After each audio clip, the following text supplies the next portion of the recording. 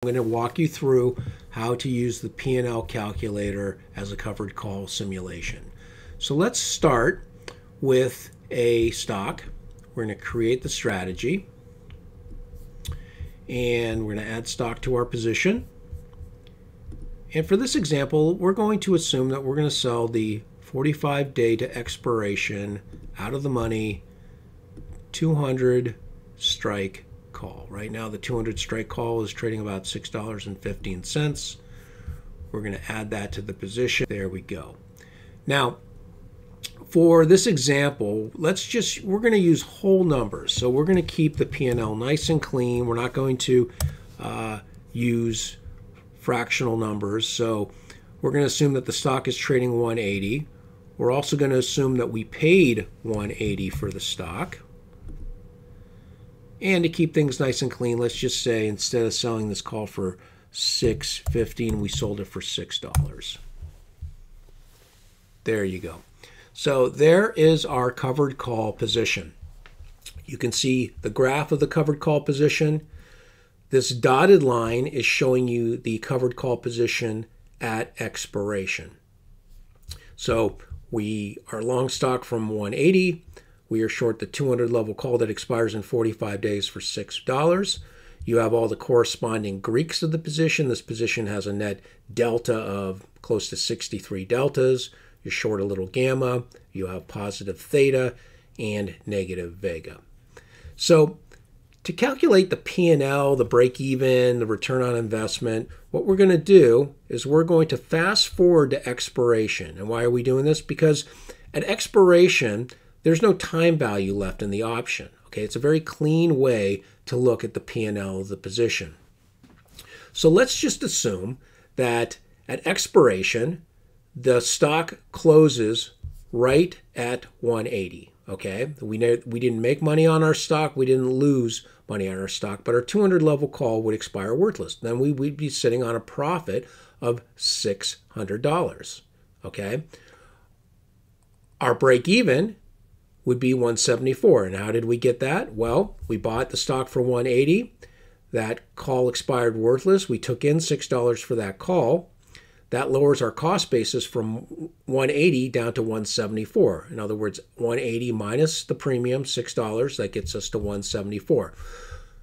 Below 174, we would suffer losses 1-for-1 on our long stock position.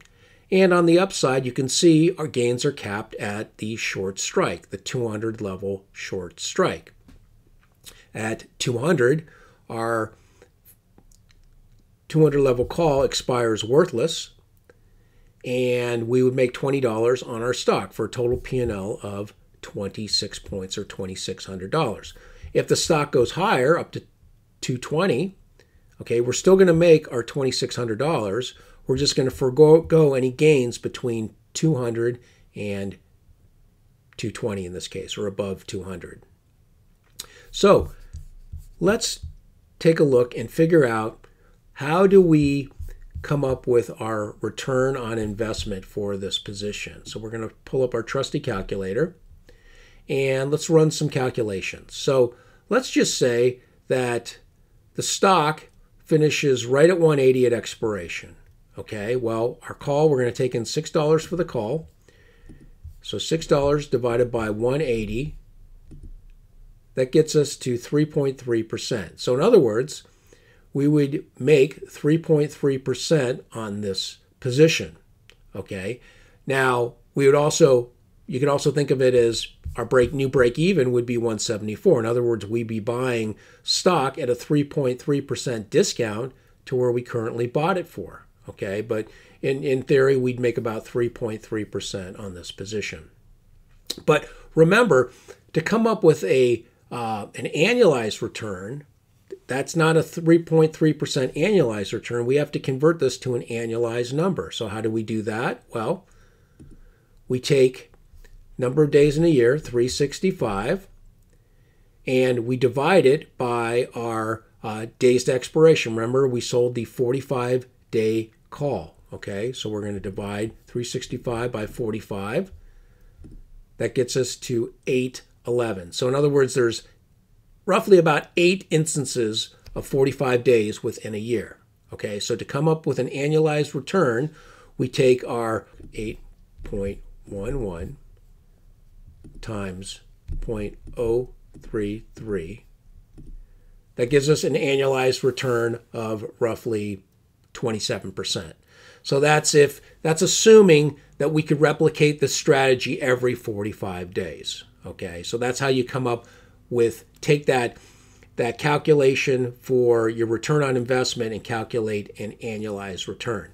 So how do we calculate an annualized return for the max P&L? Well, remember our max P&L is 26 points. Okay, the $6 we took in for the call, the $20 on the stock, that's our maximum P&L to the upside. So 26 divided by 180. Okay, so that's a return of 14.4%. Okay, roughly 14.5%. But remember, we did it to annualize that number. You're going to have to multiply that by 8.11 to annualize the return. That gives us an annualized return of 117%. And, that's assuming that we could put this position on and do it over and over again for the next 45 days, 8 times in a row. Okay, so that's how you use the P&L to come up with your return on investment for the time period as well as an annualized number. And I hope this was helpful. And for any other questions regarding this calculator, you can always reach out to our investor services team at options@theocc.com with any and all of your options related questions. Or if you have tool related questions, you can always shoot us an email or use our live chat function as well. So thank you for listening and have a great day.